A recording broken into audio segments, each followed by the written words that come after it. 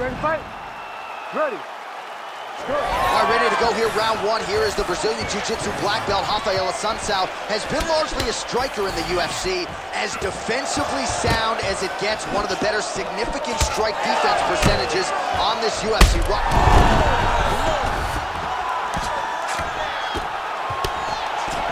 Back to his feet.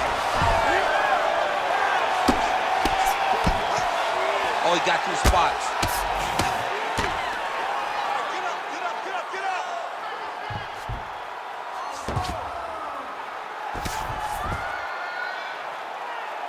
Well, the ground and pound is there once again. Strong work here by Assuncao, making all these shots count. Another ground and pound strike lands for this man.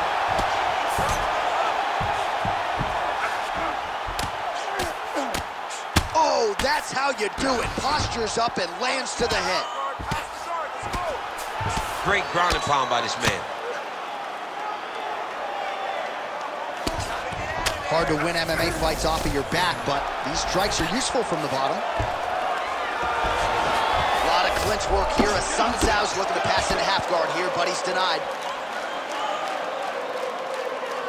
You can't take all those unanswered strikes. They don't have to be that damaging. Yeah. You just gotta move.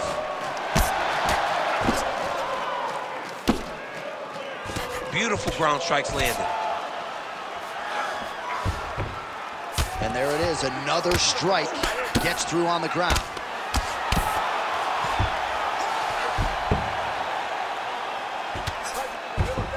All right, so he gets back to his feet after that extended battle on the ground, and the crowd is loving it. The crowd's going crazy because they appreciate high-level mixed martial arts, and that's exactly what you just got. Block that one. And there he goes, lands another combination. His cardio's so good that it allows him to put forth this type of output and hits. When his opponent is done at 2, he is stringing together 4, 5, 6 more different strikes. You don't do that without having fantastic cardio. Well, that left hand has been there at times, not on that attempt.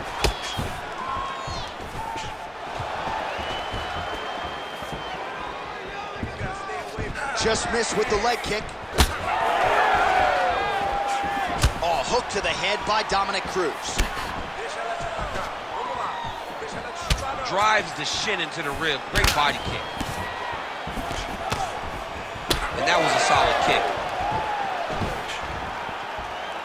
Just over 2 minutes, round one. Man, how good is this? Back and forth we go. Beautiful combination there. If you are teaching an up-and-coming fighter about throwing volume strikes effectively, you can do worse than watching the film on this. I mean, it's a master class, John. It's a master class in mixing up the target, mixing up the strikes, and ending your combination with the kick. There's the double leg. Getting them out here. He's got his head looking for the arm triangle. Oh, tense moment here. That arm triangle's tight. Oh, he bails on the submission now. Gets the elbow up into the target. All right, so there it is again. He's been very efficient with his ground and pound striking game tonight. And now they're starting to pile. He's starting to pile them together. Punch after punch is starting to land from the top position. Well, pretty good work off of the bottom here by Cruz. Oh, and he's back up again. Oh, and he hip tosses him to the mat. Now we'll see what he can do from here, DC. Right into side control. He's going to try to control him, then find a submission.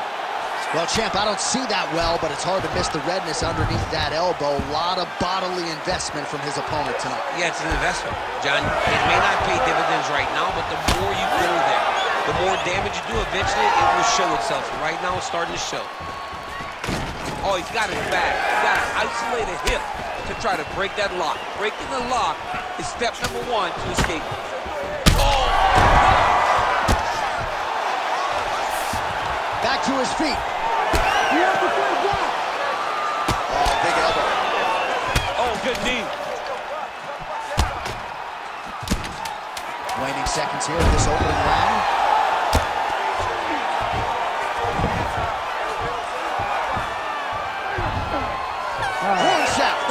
of round one.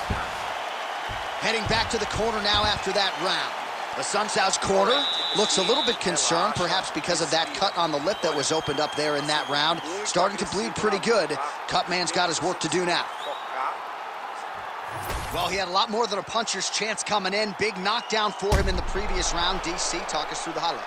He got in his opponent's face, landed that big punch that put his opponent flat on his back. He couldn't get the finish, but if he lands one more time just like that, he will get the victory.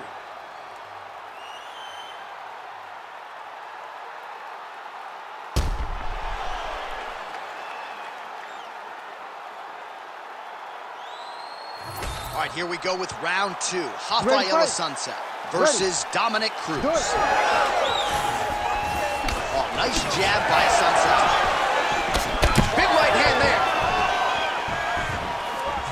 Starting to do some really significant... He's hurt already. He's brutalized him with the ground and pound. This fight is close to being done. Now he's going full mount. Assuncao's in half guard. Always offensive. Lands a shot from the bottom.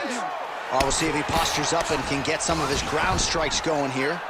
Lands with the ground and pound here. Oh, and he escapes up to his feet. Very nice. Back and forth we go.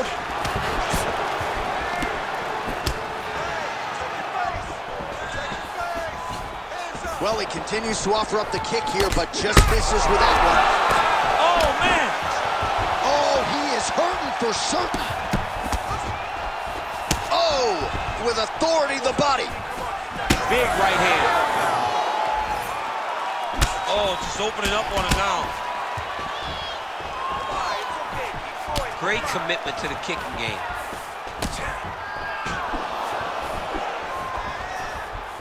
That one appeared to stun him.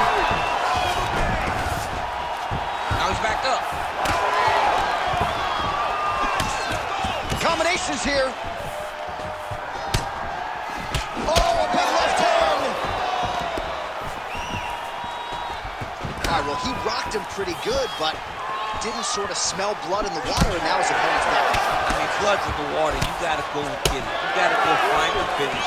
You cannot let him off the hook like that, because now he will be motivated to try to go and hurt you as you hurt him. Well, you see this increased comfortability on the feet for Rafael Assuncao. You know, eventually he's going to try to get this fight to the mat. So far, so good in the start. He is getting lit up. His face already has a big old cut on the side. Great upper body movement defensively, slips another strike there, and offensively he hasn't been a world beater, but defensively he's been strong tonight. And that has to cause frustration for the opponent, not being able to hit a guy that you want to really put away. But that's a testament to the head and the activity and the awareness of this fighter defensively. So we have passed the midway point in the fight. Well, this is kind of crazy the way this is transpiring. This jiu-jitsu fighter looks like a professional boxer here tonight. He told us about his evolution. He has absolutely taken it to the next level. He has taken it to the next level, J.A. I mean, this guy is so comfortable in the striking. Before in his career, early, he looked a little bit lost. He looked like he was desperate to get takedowns. Now, he seems to be comfortable everywhere. So the work that they are putting in is truly paying dividends.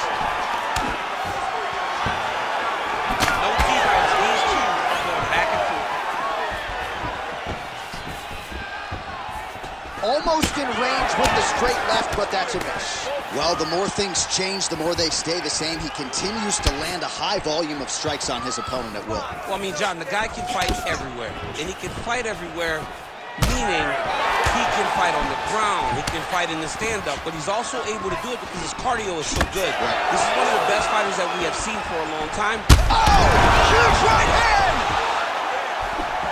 All right, so another swing and a miss, and I'd imagine if your gas tank is this low, you got to find times to try to preserve that energy and get yourself back to a place where you can actually dole out some damage. Yeah, you got to get out to space, find places to rest and recover.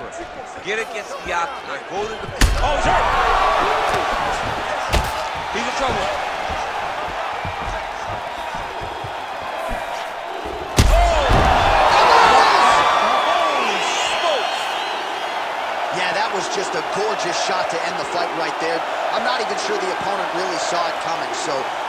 drawing board for him, but for the winner, this is certainly exactly what he was looking for here tonight.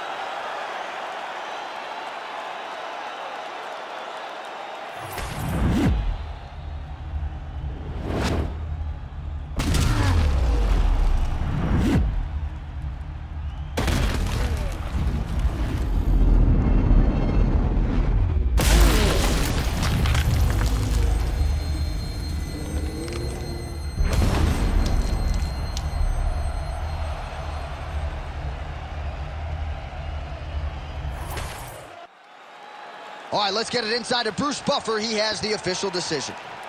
Ladies and gentlemen, referee Herb Dean's called a stop to this contest at 4 minutes, 8 seconds of round number 2. Declaring the winner by knockout, Rafael Assuncao.